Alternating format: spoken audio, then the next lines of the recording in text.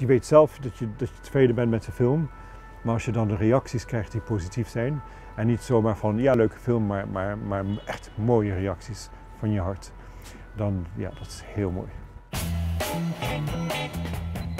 Wat krijg je als je de winnaar van de Oscar voor beste korte animatiefilm, Vader en Dochter, kruist met de gerenommeerde Japanse animatiestudio Ghibli, het wonderschone The Red Turtle? Ik sprak met de maker van die film, de Nederlander Dudok de Wit.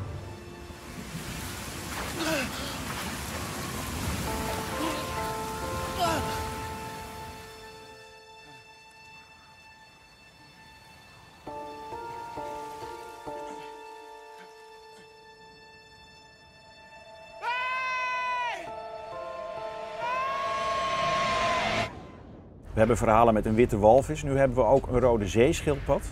Waarom? Het verhaal had een dier nodig van de oceaan.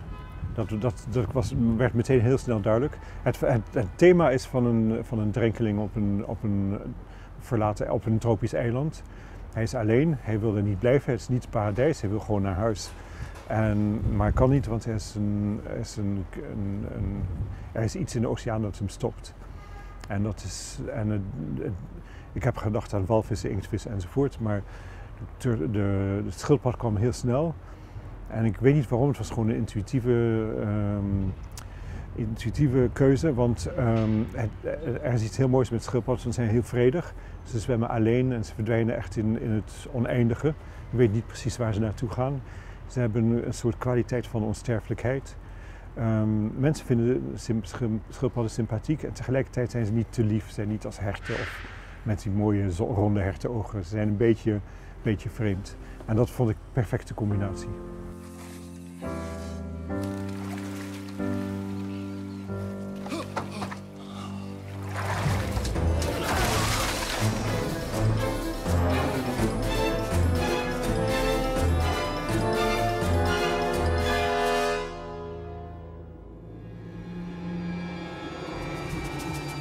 Het verhaal zelf, is het gebaseerd op een volksverhaaltje of een sprookje of iets dergelijks? Het is niet gebaseerd op een sprookje. Want je hebt het zelf verzonnen, hè? Ik heb het zelf verzonnen. Ik heb heel veel sprookjes gelezen in mijn leven.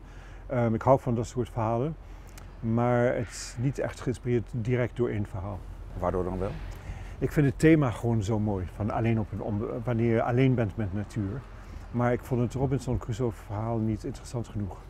Dat je een huisje bouwt en dat je een bruggetje bouwt of wat dan ook. En dat je stoelen bouwt en dat je enzovoort. Dat je eigenlijk gewoon het leven van thuis kopieert naar het eiland. Precies, je schept weer opnieuw je cultuur op dat eiland. Dat vond ik niet interessant genoeg. Iedereen zou gewoon naar huis willen. Je wilt niet op een eiland. Het is absoluut geen paradijs. Zelfs de mooiste eilanden niet.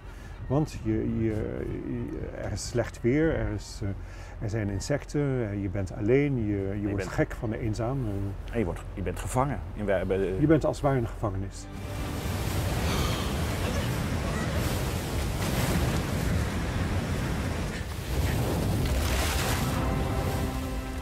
Variety had het over een tropical storm, maar dat was toch duidelijk een tsunami, of niet? Ja. Waarom een tsunami? Ik moet meteen bijzeggen dat toen dat schreef in het verhaal, de grote tsunami in Japan nog niet gebeurd was van 5 jaar geleden. Dus zodra ik het nieuws hoorde van die vreselijke tsunami in Japan, heb ik meteen gevraagd aan de Japanners met wie ik samenwerkte, is het nu niet te gevoelig voor de film? En ze hebben goed nagedacht, ze hebben gezegd nee, want de tsunami wordt met respect behandeld in het verhaal. Het is niet een grappige tsunami, het is echt een tsunami zoals ze zijn. Een verwoestende tsunami. Precies. Ja, en waarom in het verhaal? Het was gewoon nodig in het verhaal.